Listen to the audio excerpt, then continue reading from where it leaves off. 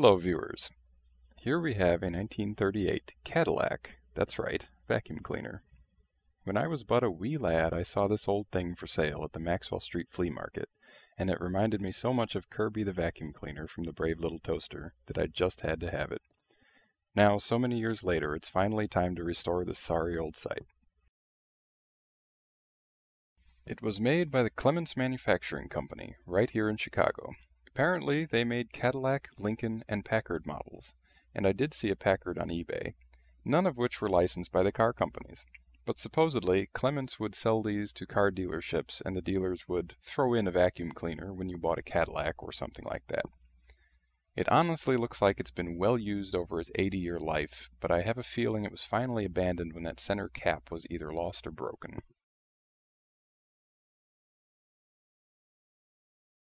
I'm certain that this was left in a basement that flooded at some point. With it open, you can see clearly it has a water line across the blade. You can also see where my father ground away the corrosion from the stagnant water to free up the movement of the blade.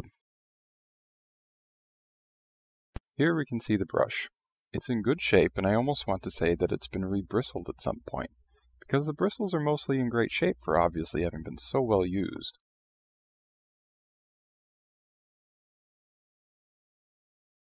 Now I have the motor completely disassembled.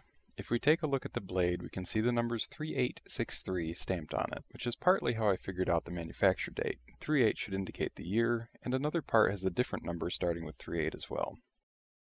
Looking in the motor housing, we can see that it's absolutely filthy. I should also mention that this motor was running before I took it apart.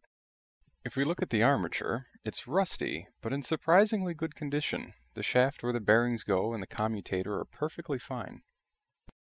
This is the field coil. Again, dirty, but otherwise in great shape for a well-used 80-year-old motor that was sitting in water for a while. And that's the model number plate. Sadly, someone scrubbed most of the writing off, and I'll have to fix that later.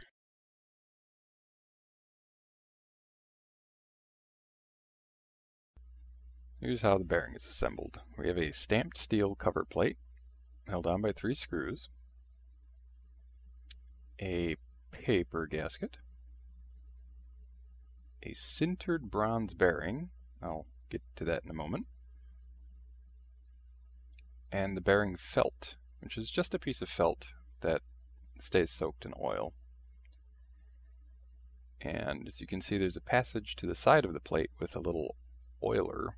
It's a spring-loaded cap that you can stick your oil can onto and oil the bearing from the side, where there's a small notch on the side of the motor housing for access. As you can see, I've cleaned up the fan blade a bit, wire brushed it. There's a number 2 stamped on the back that I didn't see before, and the same 3863 number on the front.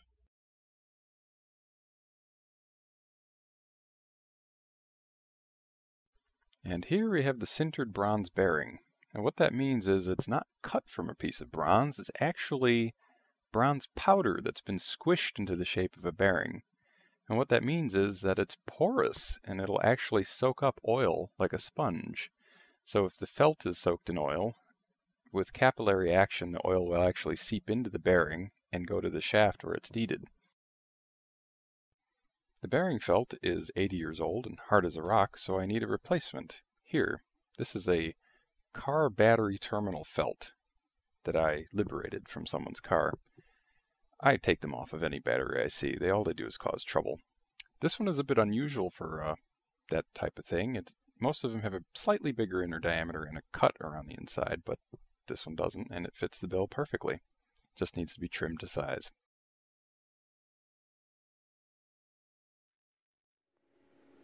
Here I'm performing a little experiment. I'm putting a little oil in the cap for the bearing to soak up.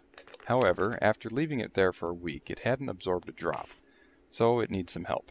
I did a little research and found that a new sintered bronze bearing can be primed by putting it in oil and putting that in a vacuum chamber.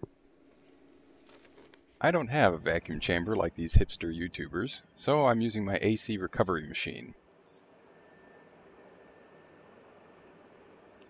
And in the beer bottle, filled with oil, are the 2 bearings from the motor. Now check this out. Under a vacuum you can actually see the air bubbles leaving the bearings, and in the empty space the oil will fill in. I let this run for about an hour, and the air bubbles still hadn't stopped coming out, so I just turned it off and I came back the next day and just let it run all day long while I was at work until the bubbles finally stopped. I put the motor housing in my transmission parts washer to get the inside perfectly clean. Afterwards, I started polishing it.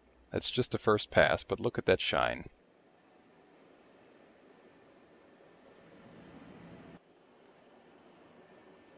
Here's the result of the first pass of polishing. I will have to go over it again with a finer rouge, the white rouge, and then a little metal polish after that. But even so, right now it shines like it's brand new. I bought all the polishing supplies from Harbor Freight. It's a 7-inch polisher and a 6-inch cotton buffing wheel, and they have a polishing kit with all the different rouges in it you need to polish. The first pass is done with the brown rouge.